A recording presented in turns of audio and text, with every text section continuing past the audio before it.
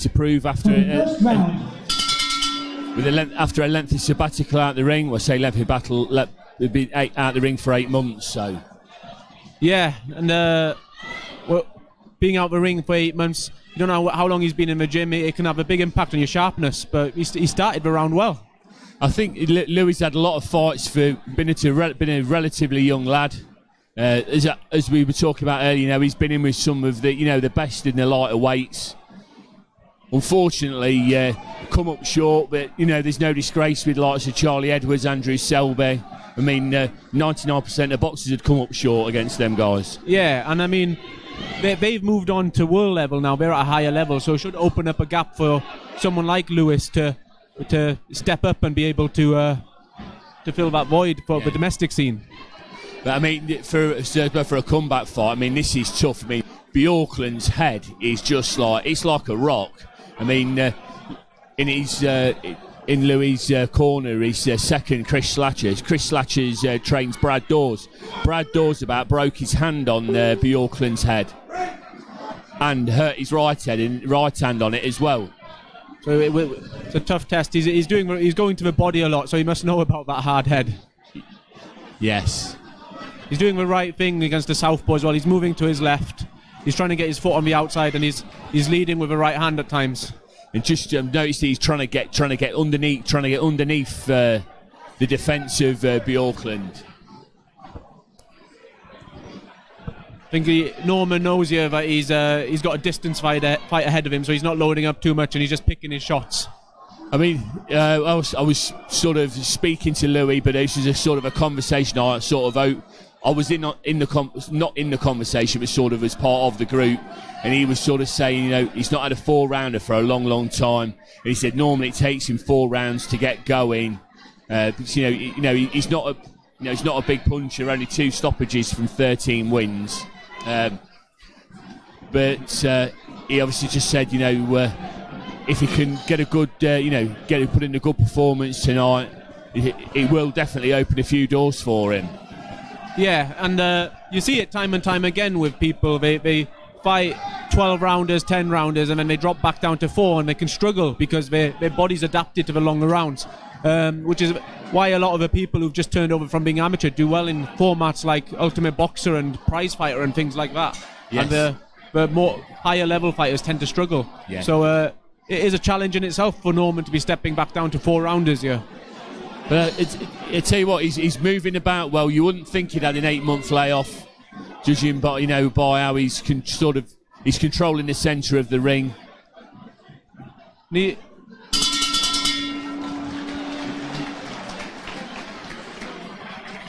mean, how did you see that round, I think Colin? it was comfortably Norman's round.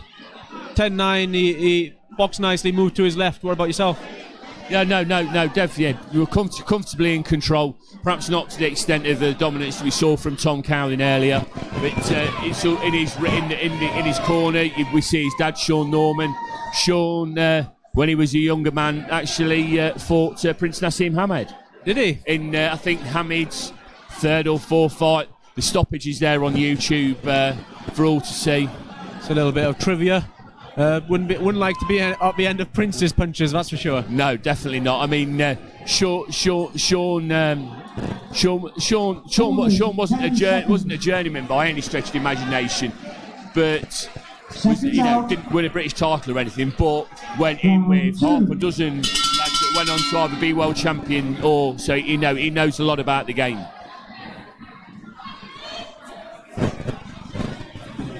There's a nice right hand.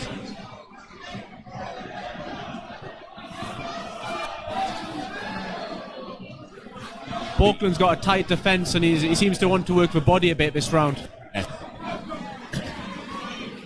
And I suppose there is always that worry about how hard that head is. Yeah, of course. You've seen it many times with these journeymans on their hard heads. Was it Ernie Smith that about 4 or 5 people broke their hands just from hitting him in the head, if not more? Yes.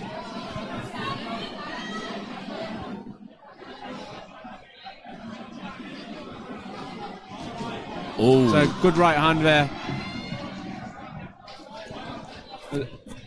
Bjorkland switched to being orthodox at the moment, so I don't know whether that's tactical or whether it's part of his game plan. Yeah, I think he definitely. I mean, when I saw it, he was out of all the lads in that are in the opposite corner to the home lads tonight. He's definitely the more friendlier towards Louis. Whether that was some sort of mind games, like, not saying he wasn't been. There's something behind. There seems to be something behind it. Whether he thinks they'll go easy on him, so he's definitely one that probably wants to be out in the coming weeks. Yeah. He's still throwing the odd shot here or there where you think he's having a go. There's a nice movement from Norman. He's slipping his head, pressurising whilst being elusive. Yes, that was a nice right up there from Norman.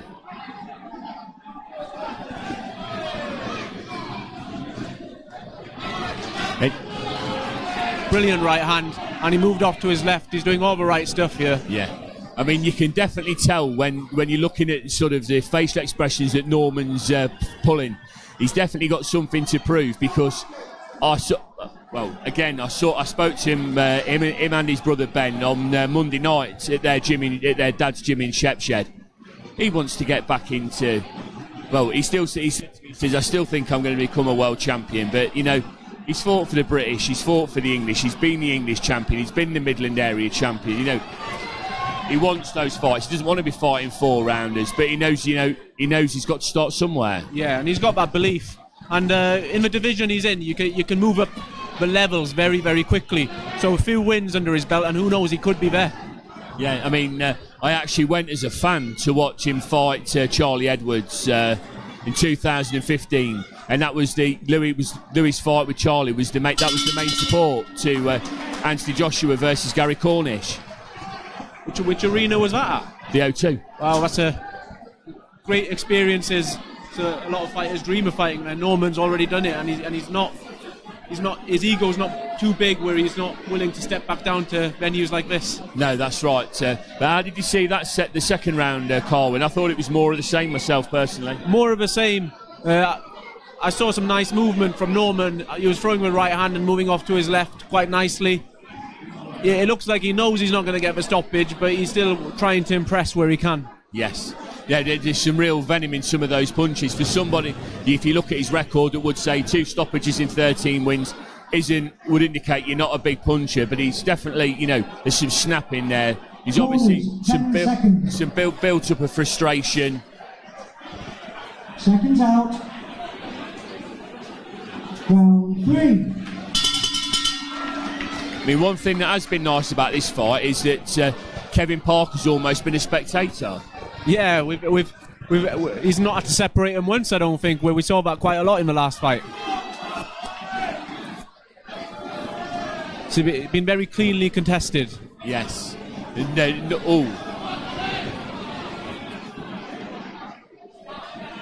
Nice uppercut there from left foot from Norman. Just content to be, he's jabbing away, doing his work nicely, comfortably. He's just doing what you talk about in the gym, forgetting that there's an audience there that you need to impress, just getting the win. Yes. They're a close family. Sean's the coach. He's not just a coach. He's their dad. He's their best mate. They are a really close-knit family. In fact, I can actually hear Louis' mum, Joanne, who's got her own hairdresser, barber in business, in Shepshed. I can hear her shouting above over everybody else. Going through his shot selection now, using his footwork, stepping around Bjorkland and throwing nice shots, but he just ate a right hand there, so he just needs to be wary of that. Yes. Bjorkland is being cautious. He is getting the odd shot, and like I said, just Louis got to watch out for that. Yeah, as we know, one shot can change a fight, can't it? Yes. So regardless of what the form book says, you still always have to be switched on, because anything can happen in there. No, that's right.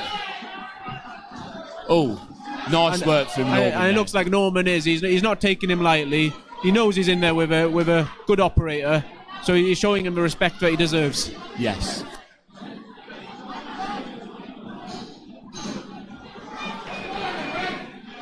I mean, his dad will have drilled into him. You know, you don't matter. It doesn't matter how you perform, but you know you've got to get the win, like you said, because of the size of the divisions that he's fighting in.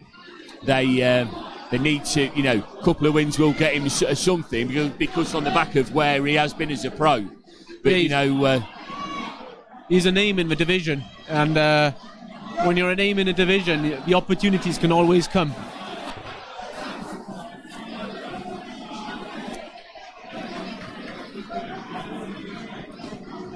Fantastic right hand. He's just circling and then looking for the shots. But he's definitely throwing the harder punches to the body, which he's obviously wary of. It's very active from Norman as well. So it may not be apparent to viewers, but he's moving a lot on his feet. So he's constantly moving so that Bjorkland doesn't get a chance to set himself at any moment. Finish on some of these hooks now, yeah? Finish on some of these hooks, yeah? Some nice little flurries. Yeah? Get some nice little flurries in. Yeah. These hooks, what you're doing, even if you try to throw a jab, right up, then let's get out. Let's get out. Throw your business, let's get out. Yeah. I want you to enjoy this last round. Yeah. I want you to show people what you're about now. Yeah. So, come on, one round, baby. Yeah. One round, kid. Come on. You can do this now. Yeah. Just finish your floret, finish off the middle. Yeah. Yeah? Yep. Few more body shots going. Your footwork's beautiful. Yeah. Yeah? Let's just finish with something. Yeah. Come on. Show them all now why you've won this dead easy. Yeah. Yeah? Come on, lad, now. Seconds out for the fourth and final round. Okay, just coming into the final round. How have you seen it so far? Louis' easy 3 rounds to the good. Probably not. Yeah. He's easily won all 3 rounds. Different sort of fight to the Cowling fight, but you know he's moving well, moving about. You know, jabbing away. An accidental slip, then push, whatever you want to call it. Yeah. I mean, some of the audience got excited there, but it just he was off balance. Norman started this round with a good shot selection, and he's putting a bit more into it. So he's testing the waters to see whether he could chase a stoppage. I think. Yes. I think not only will with the fact that Bjorkland's never been stopped, you know, this would just be be fantastic for Louis.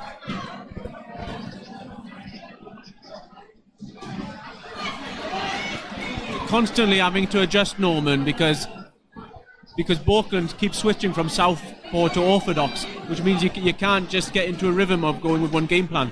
Yeah. Is that something you've experienced yourself as a pro boxer, Carwin? Yeah, if you're against the southpaw, you'll be circling to the left, setting up a shot, and then suddenly they'll switch, and that's thrown out everything that you were setting up. So I can empathise with the frustrations that Norman could feel with that. Yes. Doing all that good work to set something up, and then just a switch of a feet, and Bjorkland's just throwing it all out the window for him. Even if Norman's sort of working on a more counter-punching than he has been previously, he's still comfortably in control of the fight. Comfortably. Yeah, absolutely. Oh, nice uppercut there.